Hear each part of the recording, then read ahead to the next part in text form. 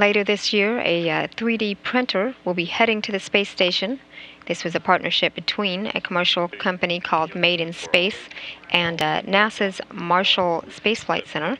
So we would like to have the camera move to the CM. Bill Hubscher spoke with Mike Snyder of Made in Space and Niki Werkheiser from Marshall to find out more about working with small businesses on projects like this and the opportunities in the future.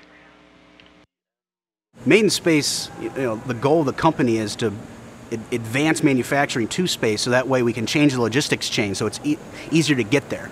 And me, personally, I'm a colonization advocate. I realize that it's very important that we start expanding as a species, not just exploring, but staying there. And this is one technology that's very crucial to that happening, and it's going to benefit exploration and colonization, and the things being produced can help research on Earth.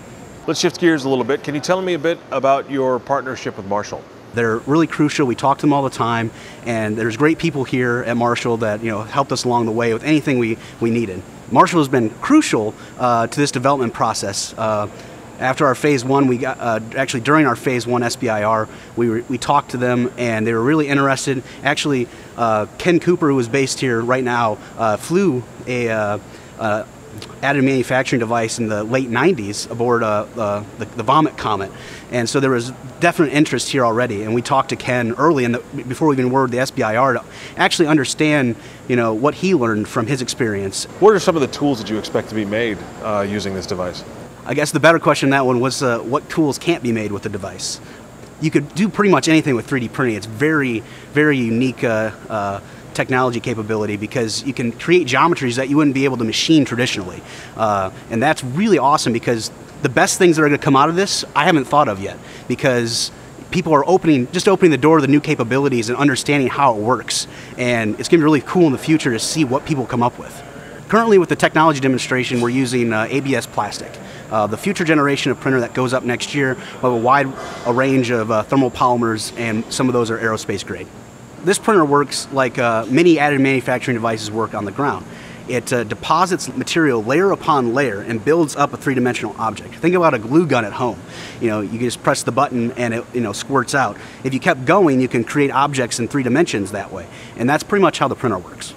The next step for us is, this is a technology demonstration to see if it works properly and reduce risk for our commercial platform that goes up next year.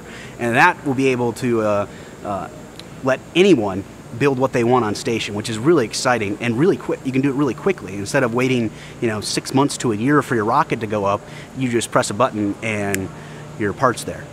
The future of additive manufacturing in space, in my opinion, is very bright.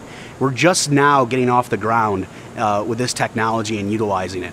So pretty soon in the future, we're going to be able to build more useful things up there that are bigger and more complex, with more components, more materials.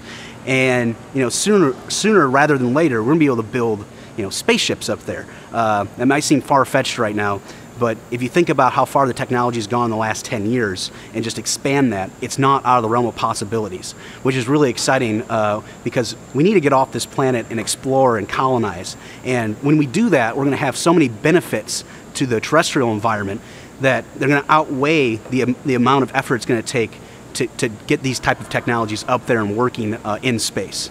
The 3D printer is the very first step toward realizing an in-space manufacturing suite of capabilities. The printer is key and crucial to that. We'll be doing multiple materials in the future. We're starting with this ABS plastic, which is what you see in like Legos, for example. But from there, we'll move to other thermoplastics, stronger thermoplastics that can do different types of parts.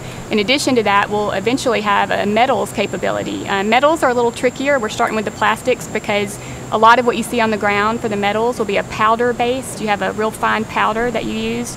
And we haven't figured out how to manipulate that in microgravity. The powders are very hard to control. So there are other processes that we're examining. But in addition to that, we just awarded 2 other Phase 1 SBIRs on a whole new topic related to in-space manufacturing. You can imagine in space, flying up the feedstock is still a supply chain that we would like to be able to get rid of. So one thing we're doing is we have a Phase 1 SBIR we just awarded to Made in Space and Tethers Unlimited to look at how you would take the small plastic part that we print and you recycle it back into the raw feedstock. So that is a very exciting day. We would be, sustainable in that case, and then do the testing necessary. How many times can you reuse and redo that?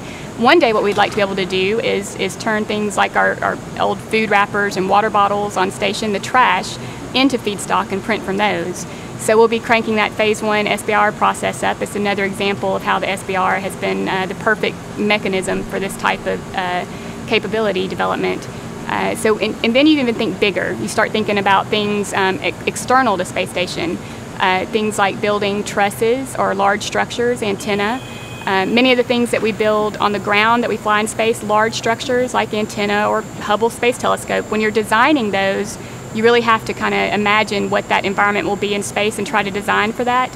But if you could actually build these things in space, in the environment you're operating in, you can build them to just that environment. So it's kind of a mentality shift and a whole new way of thinking.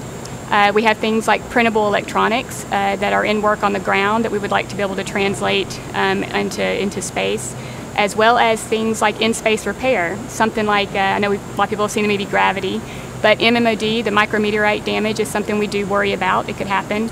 So this would be a way to actually build a patch in space if something like that were to occur.